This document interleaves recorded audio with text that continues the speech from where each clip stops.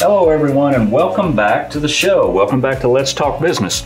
This is a business talk show, as I told you up at the start, like no other, unique to South Carolina.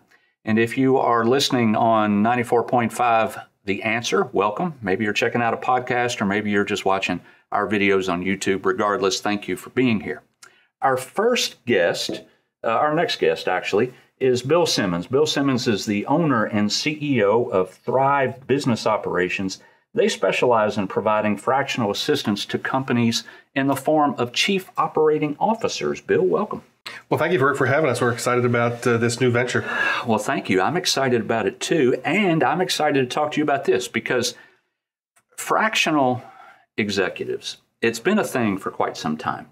But it seems that it has picked up speed over the course of the last number of years. I don't know, you can tell me how long that is, but I'm assuming that part of that is a result of COVID and people having different work environments and maybe working remotely. How about it?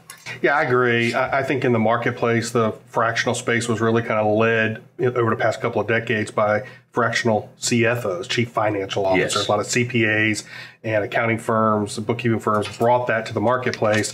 And now over the last few years, to be able to see other people taking their experience and their competency out to the market and bring that to companies at an affordable rate. That's a good way to look at it. So let's talk about your team for a minute. How many people are we talking here?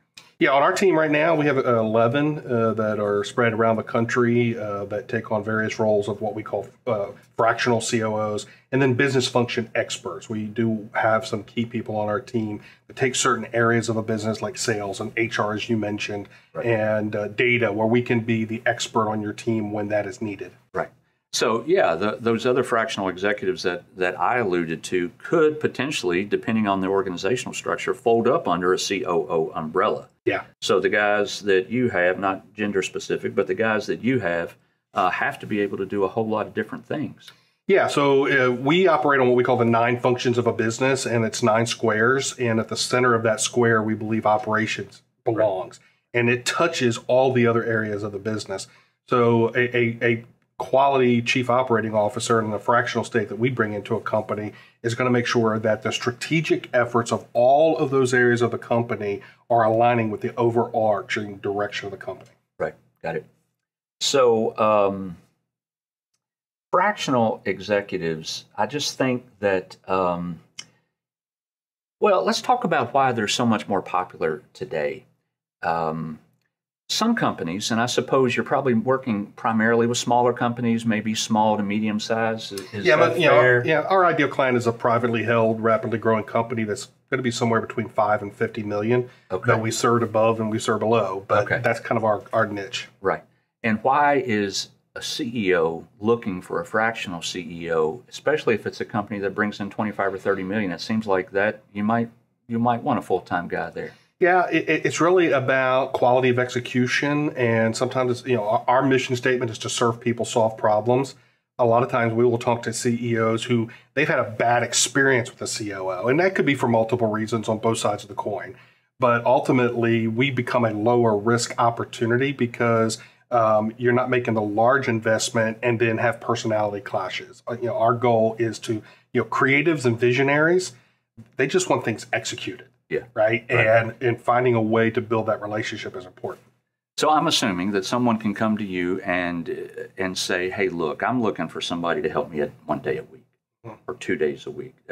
What does the fractional part of this service really look like? Yeah, our model doesn't do it that way. Our model does it that we are going to focus on what we call quarterly sprints. We want to help run your company 90 days at a time.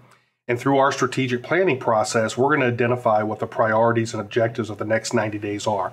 And that becomes the scope of work. So rather the conversation being, how many days and hours are you going to work for us? The conversation is around, what are the results we're going to get for you in the next 90 days? And it's fractional. We can't do everything, but we can do anything. We got to decide what the anything is going to be. And so our strategic planning process allows us to work with the business owner to agree on what that scope is going to be. So is this person that you're providing them, are they full-time with them? I know we're using the word fractional, but it sounds like it could be somewhat a full-time effort for some period of time. Yeah, well, it depends on the need, So we have kind of our outline and our template, but we don't want to be cookie cutter for each client. We want to be able to customize for their specific needs. And so again, we're not having conversations around full-time, part-time. We're having conversations around accomplishments and results. But it is a fraction of the time, it is a fraction of the cost. And probably more importantly than time is the money part of it, where we want to work with you and be somewhere between 50 and 60% of what a full-time COO would be. Right. And, I suppose one of the advantages of going to a fractional executive would be that you don't have the expense of employing that person. Absolutely. From an insurance perspective or a 401k benefit kind of thing. Yeah, we reduce a lot of risk and we reduce a lot of costs for you. Right. Sure you do. Okay, before we go, why don't you give me one success story?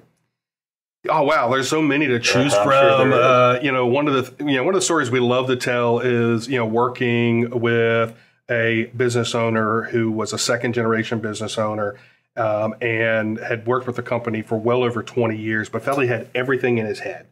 And every time the company was going through a growth spurt, it just demanded more people rushing to them and asking the same questions over and over and over again. Yes. And he said, Bill, I've never been able to extract from my mind all the things that are there so that I can replicate it with our team. And I said, well, you're talking to the right person, because our company, we're experts at extracting from you what nobody else is able to do. And one of the things we were really able to do was pull from him over a series of conversations what were 8 stages of how they begin to start their services and deliver their services, and be able to not only identify that, but work through the steps it takes all the way down to standard operating procedures. So now he has a clear training track of what's in his brain of how his company runs. Not only does that make the team more efficient, but it makes the company more valuable. Because now when you go to sell the company, you're selling a process, not just your book of business. Good stuff, Bill. Thank you. Guys, that is Bill Simmons, CEO at Thrive Business Operations, and I appreciate him being here, and I appreciate you being here. But let's take a quick break. We'll only be gone for a few seconds. We'll be right back.